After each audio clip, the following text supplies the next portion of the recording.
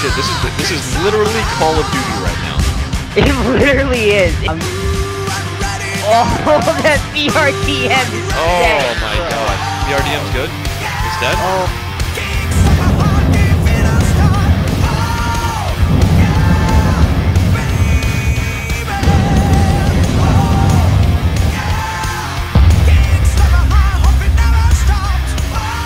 Jesus Christ. Yeah, I just got that dude getting hit by a fucking balance. Then hop out of your seat, Wallace, so that we can get that shot.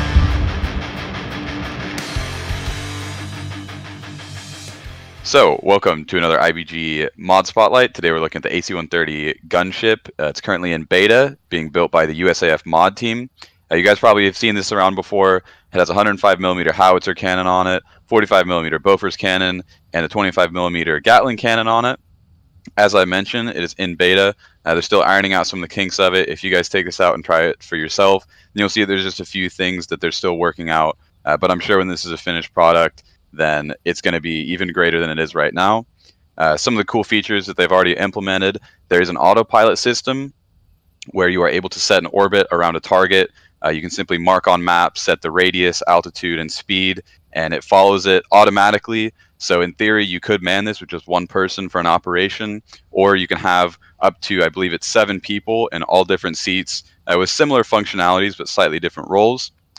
There's also a target marking implementation that they have through the scroll menu that allows you to mark targets for all of your crew to be able to reference whenever you are on an operation and need to call in different fire missions. And one of the most impressive things they've done here is they completely reworked the impacts and sounds from any of the normal Blackfish gunship in the base game of Arma. That there's much more impact to it. You can really tell that there's a lot of kick to all of the cannons, and when they hit something, then you can tell it's doing a lot of damage. So they add a lot to that impact, to the feel of it. You really feel like you're doing a lot. And any of your guys on the ground, when they hear that 25mm Gatling spooling up, then it's quite terrifying. One of the downsides of this, though, is that the impact shrapnel is not very high res. So just know that if you are unfortunate enough to be on the receiving end of this thing, then don't expect incredibly high res explosions. But from a distance and from the air, then it looks absolutely incredible, especially compared to some of the vanilla implementations of it.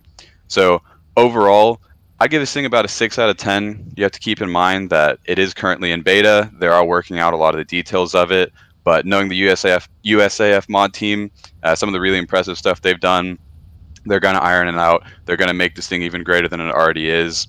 And you'll find out just from flying around in the thing, sitting in all the different seats, working with the autopilot, that this thing is incredibly high fidelity. They're doing a great job with it, and it's only going to get better, so make sure and go check this out.